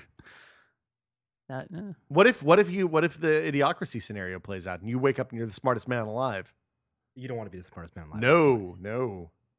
Responsibilities. I'm worried that everyone would be giant. You think they'd all be like 7 feet They tall just and keep you'd be a growing, dwarf? like Prometheus, just a bunch of tall guys, and me. I bet they Pig, could probably Pygmy call you out. Joey. Yeah. Bald Aw. pygmy Joey. Nerdy Derby. You heard about this, Norm? I know, but the Nerdy Derby is a no real rules version of the Pinewood Derby. Joey, were you a Boy Scout? Were you a Cub Cub Scout? I was a Cub Scout. Did you do the Pinewood Derby? No, I did not. We did like a smaller scale version where we made cars out of soapboxes. And But that's not. That's a bigger version. That's a bigger version. wait, what's a Pinewood? Pinewood Derby is making the small block of pine wood, and then Oh. there's a track that slides down. You put, Yeah, 5 cars on okay, it. so yeah, I totally did that. Yeah. You It's put Pinewood- weights on your soapboxes to make. Well, there's a weight. Maximum weight limit. There's a weight limit, yeah, and And you have to use all the materials that come in the box. You buy a kit with the wheels. There's a lot of third-party materials on Amazon. I remember getting graphite and some wheels. Yeah, or- lubing up the wheels. yeah, I get that. It's all about aerodynamics. It's a Dremel. No, it's not actually. It's all about mass and smoothness of your wheels. Smoothness of wheels and where the center of mass is. It's all Well- about rooting your car on as loud as you can. Yes, that is Blow, the way to blowing handle wind, it. throwing some thumbtacks on the track at the last minute. The other thing that it is all about is not using external power sources, which is precisely the point of the Nerdy Derby. They're saying, hey, if it runs on a Pinewood Derby track, also there's a hill, so you go down a hill and then you go up a little hill and then you go down another hill. But they're saying you can add external propulsion and do all sorts of crazy shit. Little rocket cars. I don't know if they would allow rocket cars No because rules. they said within reasonable safety for the spectators. So I got to think rocket cars are probably off the table. Firecracker. We could build rocket cars though. There's nothing stopping us from building rocket cars. Yeah, there's nothing stopping us from building the Pinewood Derby track. Yes, we Design- could also build the Pinewood Designs Derby are track. online. Could you put a GoPro on it? Why not? Oh, If it's yeah. rocket powered, the GoPro is not going to slow it down that much. Cool. I posted about the Pinewood Derby cars yesterday, and I got a lot of feedback from users. Some accusing me of needing a new way to meet 9-year-old boys, which was really creepy. And then others giving like the Pinewood Derby secrets. You, Cubs, Wolverine, Weebelows. You, Weebelow Scout. Oh, stop this. Pinewood Derby. I wasn't a Cub Scout. I never did Champion. Pinewood Derby. Me. The best tip. Husky Engineer. Stop this now. The two best pieces of advice I heard were to make the wheels as narrow as possible, thus making them faster. less surface area is less friction. Okay, because you really don't need turning You capability. don't need any kind of friction on the Yep. wheels. You just need going downhill fast. Hmm. And the other piece of advice was to, instead of making it look like a normal car, like an F1 car with a pointy nose. Yeah, a lot of people want to recreate the car. Yeah, that's a bad idea because aerodynamics really doesn't matter that much. The better move is to carve a U out of the front of the car so that it rides as far down on the launch peg as possible. And then that extra 3 inches you get is going to give you an advantage going across the finish line. Wait, a U? So so my hand is the front of the car. Remember, the starting peg is a peg that goes up and then drops down. You're doing a prong. So you make a prong, like a tuning fork. That's manipulating the starting Yeah. block. But the starting block Mechanism. position makes all the difference in the world. So your car has your front tires have to start Nothing to behind? do with front. I think it's all about where the car rests naturally on the peg. Wow, that is real shady. No, that's Like looking at you, that's like one of those things you look at the track and one car is like has already 5 inches in front of all the other cars because of where the peg is. If you get caught in the peg, that well, you're you deserve boned. it. Yeah. Now, is there any advantage to inside lane or outside lane? I don't think that there's any drafting or anything like that in this. Hmm. It's 3 lanes on the Nerdy Derby. I think we're gonna go watch it. I want to see this in person. Where's it at? It's a World Maker Fair in New York in end of September. September All right. 29th. We're going to be there. So we could film that. We maybe. could cover the Nerdy Derby. We could enter our own car. We could enter our own car. We could have a Testicles car. Okay. We can set it on fire. This is why I bought rockets yesterday. Also, so yeah, I've been thinking about motor designs. If you have a design, if you want to see us build something Nothing I dumb, want to do more than beat children at racing. this is for grown-ups. This isn't a child event. It's for all ages. Yeah, I think what we should do is build the best design that the community puts together. This is my plan Why for don't the we just Nerdy build Derby. the best design we can think of? I think that the community is smarter than us. Don't be lazy. Build your own design. Why don't you build your own design then, Chan? We can race our designs. And see who Why don't uses we the- have them send it to the MakerBot and MakerBot will build it for us? It doesn't work that way. Why can't the MakerBot build a design? With the MakerBot could print the body, but we can. Yeah. Yeah, we can definitely do that. The MakerBot should make the car. You're saying the maker? I don't think we want to print wheels. I think printed wheels are going to be real slow. No, just the body. And Yeah. then put the axle and the wheels on. Yes, we can do that. Yes. So somebody print a design a body for us, or else I'm just going to make a big square. And yeah, we'll take it to the Nerdy Derby and race it, assuming we don't fuck something up and miss it or something.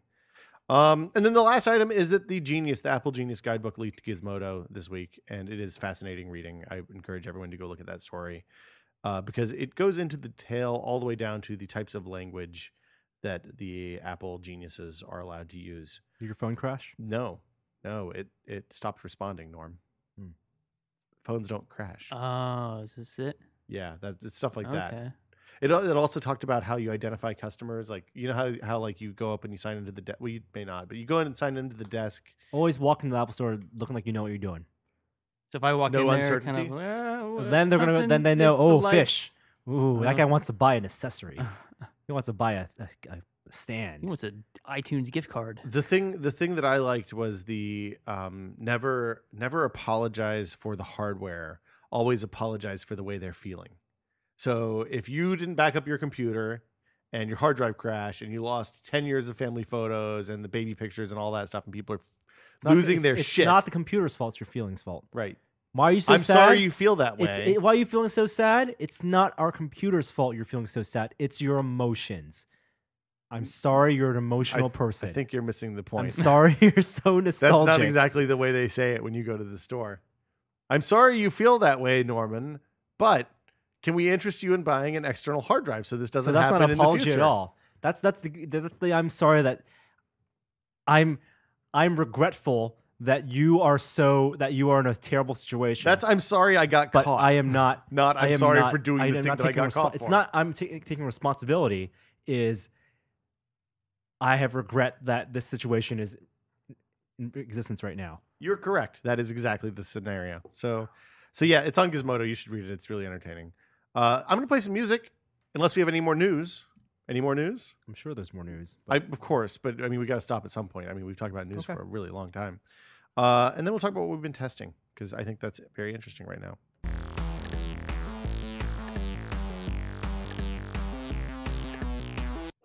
Hey, Norman Chan. Will Smith. What have you been testing? We did our quick look of the Microsoft Wedge Touch Mouse and Wedge Mobile Keyboard this week. These are official Windows 8 peripherals, correct? They are indeed official Windows 8 peripherals, charms and all. What if you don't have Windows 8 yet, and can you still use them? Yeah, you can still use them. Okay. Yeah. Are they any good? I like the mouse.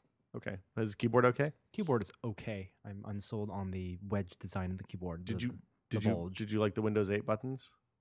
I don't have Windows 8 installed. Is anything interesting on Daring Fireball right now? No, not really.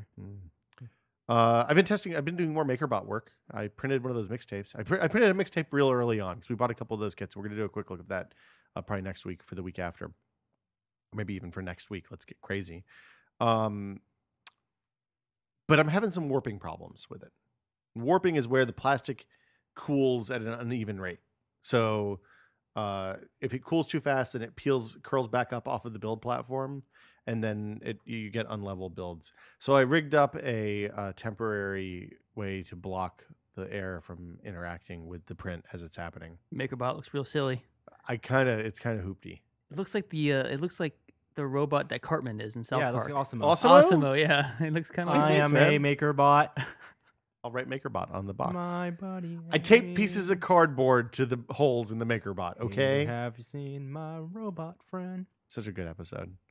It does look like Awesome. The spools in the back look like the hands. Oh my God, you're absolutely right. Well, I'm going to put a sign on the front that says MakerBot O.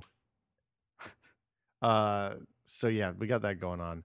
Bags. I've been testing bags. I've come to a conclusion on the first 3 bags. I think I'm going to do them in sets of 3 because I think it's crazy to do bigger sets than that. I have a couple bags that I really like. One that I think is okay, but not real good for normal human beings. And then we'll do some more later on. And you have committed to tweeting your weight? I'm going to turn the tweet your weight on the scales. Are there 2 scales? I can't remember if the Fitbit does the tweet your weight, but the Withings one definitely does that. Okay, because if there are 2, I will also commit to tweeting my weight. Okay. Let us do a weight tweet off. I don't think that the Fitbit one is as accurate as the Withings one.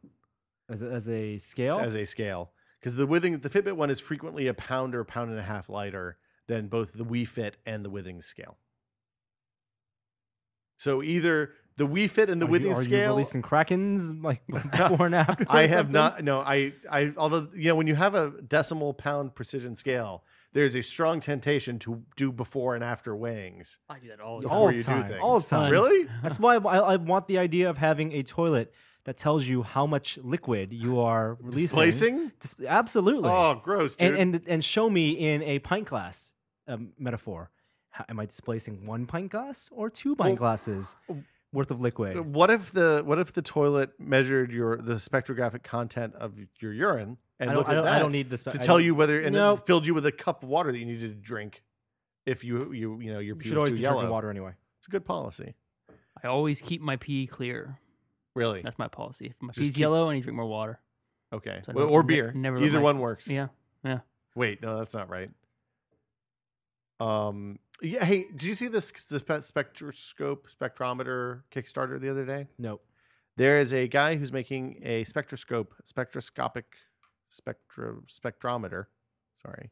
There's a guy who's making a spectrometer attachment for phones. He's making a cheap spectrometer and he's Kickstartering it. It starts at like $30 or $40 for an Android phone attachment, and you can go up to a tabletop thing for like $100. I ordered all of them because that is awesome.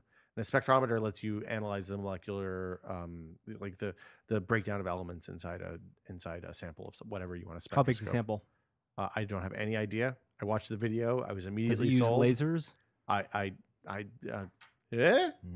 much is it? $400 for all of them, or like $30, $40, $50 for the cheapos.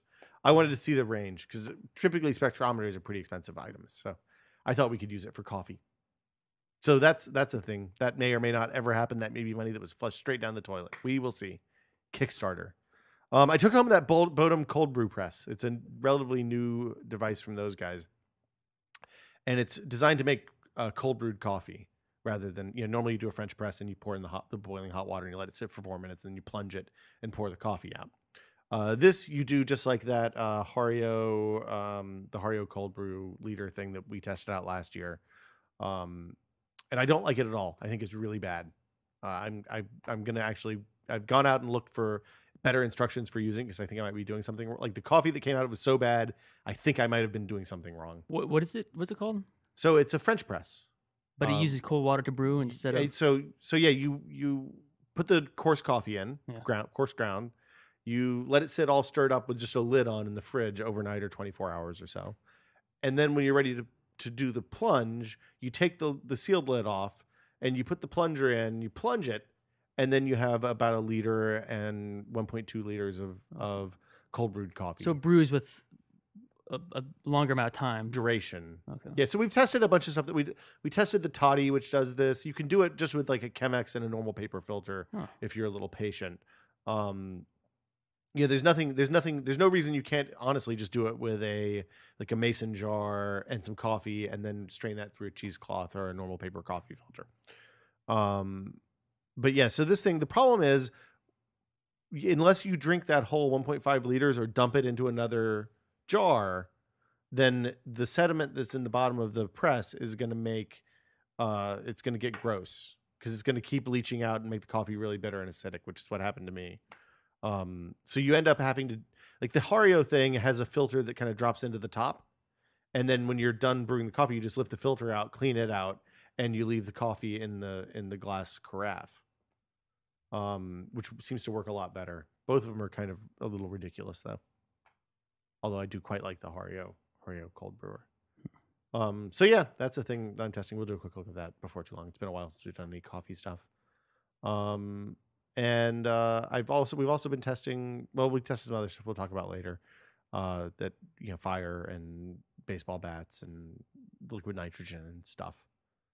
You want to take some questions, Joey? Yeah. Anything you've been testing? No, Left 4 Dead. Okay. Did you play the Minecraft Left 4 Dead? I did play the Minecraft. How was that? Deathcraft. It was fun. Yeah. It's a little crazy with all the Minecraft assets. Is it? It's Left 4 Dead the game with Minecraft assets. Yes. No, it's a custom made campaign. It's a user campaign For Left 4 Dead though. Yeah. Okay. For Using Left 4 Dead Minecraft 2, assets, using Minecraft assets, characters are all Minecraft characters. weapons, enemies. The weapons all look like your levels, melee everything. weapons look like Yeah. the diamond Diamond pick? sword. Mhm. Oh, nice. And the gun's the same.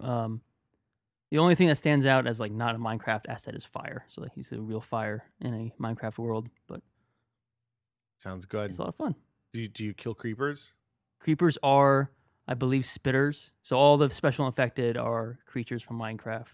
What are the regular zombies? Regular zombies are just the regular, Oh, like okay. what's a creeper? Is that a zombie? The normal zombie creeper. The green guys? Yeah, the green guys are the zombies. The spiders are the spitters. They have like a tall, skinny guy as something. The witches are the witches are little girls, right? Yep. The Is witches. this on the Xbox or on the? Oh no, this is the Left 4 Dead. Yeah. Sorry, yeah. I'm confused. No, we Left 4 Dead 2 on Steam. Okay.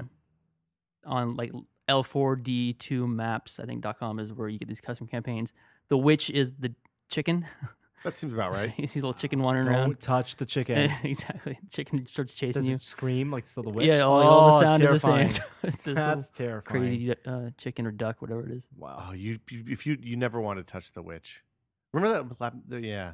People get so pissed off about that. Yeah. Don't touch the Well, witch. there's always the one person who touches it. It chases him. I mean, we tactically do. Yeah, I use the shotgun. I play with people that I play with all the time, so we kind of have our strategies down. So one person will get it riled up, run back, and we'll all just shoot it. We're Or you pretty just good. walk up real close with the shotgun and boom, right in the face. It's a I never low tried percentage. that. I'm afraid to get close to it. I It's a always good turn off my policy. flashlight. Yeah, I've decided that that's one of my favorite games. it's really good. I wish more people played it. That's all I've been testing. Okay, let's take some questions and call it a show. Emails? Well, but we do the other one. Emails. 'Cause it's, we don't do emails. We do Emails? No. Questions? Boom. If you have a question for This Is Only a Test, send it to podcast@tested.com. Label it as This Is Only a Test question. Keep it audio questions only, please. Short, under 45 seconds. Make sure you don't sound like you're recording it from the back of a public bus. Here is the first question. It's about operating systems. Hello, tested podcasters. This is DJ from Chattanooga, Tennessee, home of the fastest consumer broadband in the Western Hemisphere. I have a couple of upgrade questions regarding OS X and Windows 8. If I upgrade to Mountain Lion, will it affect my bootcamped Windows 7 installation? And if that's all good, can I upgrade the bootcamped Windows 7 to Windows 8 in October, or would I need to do a fresh install? I can't find any information on the internet about this, and the geniuses at the Apple Store were clueless. So thank you very much, and always be testing. Both of those things should be fine. I don't. I just did this. Did you do the Windows 8 boot camp? No. Oh, I'm sorry. You did I did Mountain Lion yes, update with Boot and your Camp. Boot camp and is Boot fine. Camp's fine. My Windows 7 Boot Camp is fine. Yeah. Yeah, I generally recommend not doing the boot camp with a new version of Windows. I give it a week or two and make sure the drivers are fine. I would do a clean install for the boot camp Windows. Really? Yes. Why? Just because when it updates and it refreshes the boot, I don't trust the. Oh, not to fuck up the MBR. Yes, It should be exactly. fine. Yeah. Yeah. I haven't. The first part is definitely okay. The Windows 8 upgrade, I would hang back on and let other people pave the way first. So yeah, that was easy. Chattanooga has really fast broadband, guys. Not as fast as Kansas City. I do not think that is correct. Kansas City has. Kansas City has Google broadband, but I think Chattanooga is faster, and also it's rolled out. Man, when you type chat into Google, the first thing it suggests is roulette. That is not good. Is that still something? Chat roulette? Chattanooga is a funny word. It's spelled weird. I want to gamble now. Why do you want to gamble? Oh, because of I just roulette? heard the word roulette. Trigger words. Roulette played a bit of a role in the book I'm reading right now. America's fastest broadband network, April 3rd, 1 gigabit per second fiber. That's pretty fast. I'm gonna try to find the next question here. Here it is. Hey guys, this is Mike, and I have a question about passwords. I read that article you guys were talking about that Matt Honan wrote regarding how he was hacked, and it made me finally decide to start using LastPass. I found it to be a very useful program, and I would recommend it to anyone who's considering it. My question, though, is about sites themselves and their password policies. As I was going through and updating my passwords to more secure versions, I came across sites that had odd restrictions, such as Netflix, which requires you to have a password between 4 and 10 characters, and I don't necessarily understand why. I was wondering if you have any insight as to why sites have restrictions in place that only allow for such short password lengths. Any insight you guys have would be helpful. Thanks, and always be testing. The minimum is probably for security reasons. The maximum is probably for compatibility with input with devices. Well, legacy devices a lot of times, or legacy clients, or it could be just BS arbitrary rule. I mean, it's definitely not a database thing on their side. Like, well, for Netflix it could be though, because they have the API. Like their API is kind of old at this point, and it may be that they just fucked up when they started and haven't bothered to change it yet. So if they do change it, then it would make all of the old clients that haven't been updated in a while stop working, which would be bad for them. But 16 character passwords, guys. I think anything above 8 is probably Joey, don't okay. count out the letter of words in your. You don't have enough fingers. Wait, 1, 2, 5, 4. Oh yeah. Anyway, I think that's just bad work on most of their parts. I think There was a Mom's right. website that I think Gary tweeted. Don't put your where- passwords in random websites. It's a Well, terrible no, idea. you should not put your password in the random website, but you can test strings of characters and it will tell you how long it would typically take for a hacker. How long was yours? How long? 365 years to 85 years? Mine was 96 million years. How long was yours? I gotta do this. What is it? Okay, never mind. Don't put your password into Don't put your sites. real password into sites, even if it's not a site where you have to press enter. Don't put your password into fields, Yeah. basically. Any field. Do you ever do that though? Like you'll type in your password for the PC thinking your PC is locked or something before the screen comes up, and then you realize you just No. typed it into IM or something. That is real sounds bad. like something you did, Will. I've done that before. It's not smart. Oh, I really meant this. I'm sorry, hit my key. Hey, I was talking to my What do my you mean? mother I about her just said maiden name. Quick What? brown fox jumped over a lazy dog. What? Yeah, that's my password. So I guess that'll do it for us this week. Also, we're taking questions for the Adam podcast. So if you have questions for Adam, send them to the podcast@tested.com email and indicate that they are for Still Untitled in the subject line, please, because that'll make it much easier for me and much more likely for me to actually read the email. And yes, we acknowledge Neil Armstrong did pass over the weekend, but we talked all about that on Still Untitled. Yes, that is true at length. So that'll do it for us this week. For Norman and Joey, thank you guys as always. I'm going to be at PAX this weekend. So if you're there and you see me, say hi. I'll be walking around. I might have some tested stickers if you promise not to stick them on things that aren't Ryan Davis. Anything to Jamie video going up today, later today? It's probably already up actually by the time you see this. We talked about welding. It's like a hot glue gun for metal. And we just launched a maker forum on the site too. So if you want to talk about projects that you are building or making things you are making, that is a perfect place to do that. Everything from paper mache to Cardboard. Two well, types of paper. That's all that's in there. Okay. Music also. And food. Put food in there too if you want. That's cool too. Anything that you make. or babies. Yeah, no poop pictures. We don't want to see anything that goes into a toilet. So yeah, that'll do it for us this week. Anything to plug, Norm? Joey? Joey, Norm? Norm, Joey? No? No. We're good? Let's plug the podcast. Okay, we'll see you guys next Thursday, as always, with another episode of This Is Only Test. See you guys later. Bye. Bye. Oh, wait, hold on. Outro. We got to play the outro. And then I guess we should do fake out. Well, we won't do fake outtakes this week. Today's outro is from Zeno. Hi there, I didn't see you. Test it.